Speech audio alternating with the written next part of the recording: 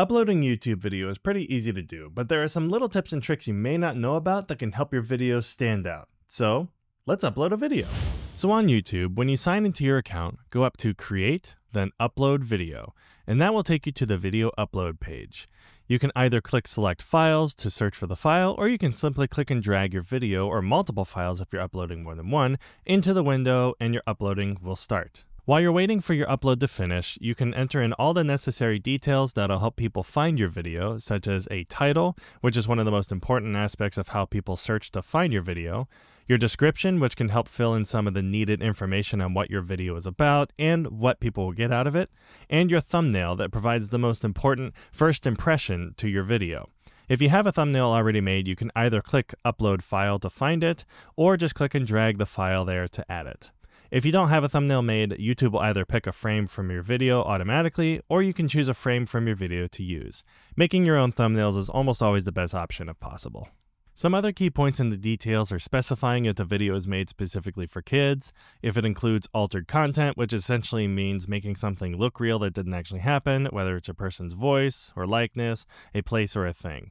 You can also add tags to your video, but currently the best use for tags are if there are multiple search terms or common misspellings for the topic you're making content on. Then below are options to change settings for language, location, embedding, dubbing, remixing, category, and comment preferences. Now going back to the description, there are additional features that will help make your video more searchable and easier to follow. For example, you can add chapter markers that make it easy to find specific topics or sections in your video, and these will auto-populate in the video play bar. You can also add links, which can be links that are relevant to the video, affiliate links, socials, or whatever else is applicable. And if you have a number of links or pieces in your description that you use in all of your videos, the Reuse Details tab is a great way to copy-paste them. And lastly, you can add hashtags, which helps tell YouTube what some of the most important search terms are for your video. The Monetization tab only appears when your channel has reached the requirements and is approved, so you won't see this tab if you haven't gone through that process. So the next tab will be Video Elements, and these are resources that aren't inside of the actual video itself, and the Music License tab you see here is only for monetized channels for when you need to add a license you got from Creator Music. So starting with subtitles, this is where you can add your own custom subtitles to your video, and this allows your video to be easily read and or translated to other languages. It helps people who are hard of hearing, and it can show up when people are hovering over your video and want to see what it's about and what's being said before they actually click on it. It can also slightly boost its searchability too. YouTube does auto-generate subtitles, and it's gotten pretty good, but generally if you upload your own, they tend to be more accurate and useful. There are plenty of pieces of software that can auto-generate captions or subtitles. I personally use the studio version of DaVinci Resolve, but there are other free options like Vibe that you can use. Next, let's take a look at end screens. Here you can add a custom layout of videos and your channel icon in the last 20 seconds or less of your video to guide viewers either to specific content on your channel or elsewhere, or directly to your profile. And lastly, cards are similar, except cards are smaller pop-out links that overlay on your video, but can be placed on any time frame and have more external linking features. Once you place it in the time frame you want, it'll appear like this in your video and link to whatever place you set it to.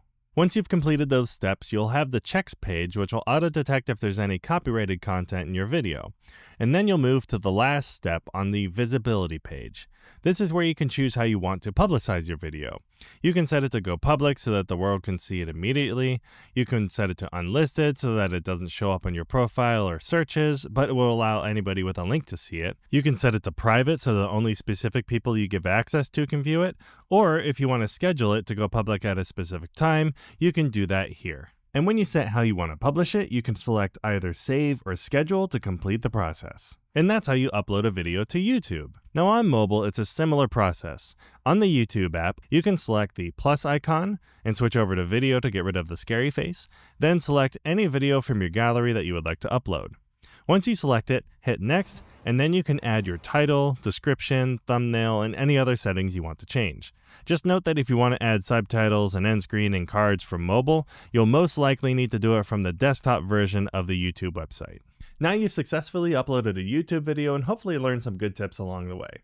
If you like this video, press a bunch of buttons down below and leave a comment and let me know where you're at on your YouTube journey. I'll see you in the next video.